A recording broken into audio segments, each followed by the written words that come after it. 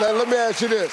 Your first time performing at the main room at the famous Comedy Store was a breakthrough career moment for you, man. Do you remember, what do you remember most about that? Well, I remember, first of all, I was catching 3 buses every day here in L.A. and then going to the comedy clubs every single night, going to the Comedy Store, not being able to get on stage for like 3 years. Then finally the owner called me and said, hey, we got a spot for you in the main room. Friday and Saturday show, you got 2 shows a night. You are after Eddie Murphy and before Richard Pryor, and before Richard Pryor and after Eddie Murphy. And that's a weight, man. And let me tell you, I was ready.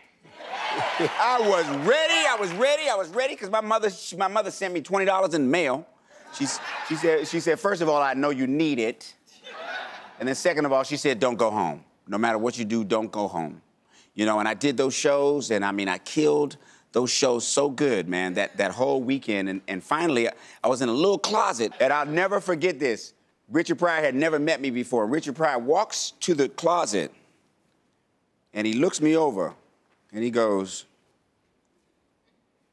"You's a funny man." Yeah. Yeah. And I called my mom, you know. I called my mom on the phone, and I told her the story. She said, I told you not to go home. Yeah. Just keep on going. Yeah. And that's where it kind of went up from there. That's what it is. Yeah. Hey, listen, it's your man, Steve Harvey. You know, we could go on like this forever. I mean, literally, just press that subscribe button or click on this list and keep on watching. Man, it's me. Come on, join right now. Do it. What you waiting on?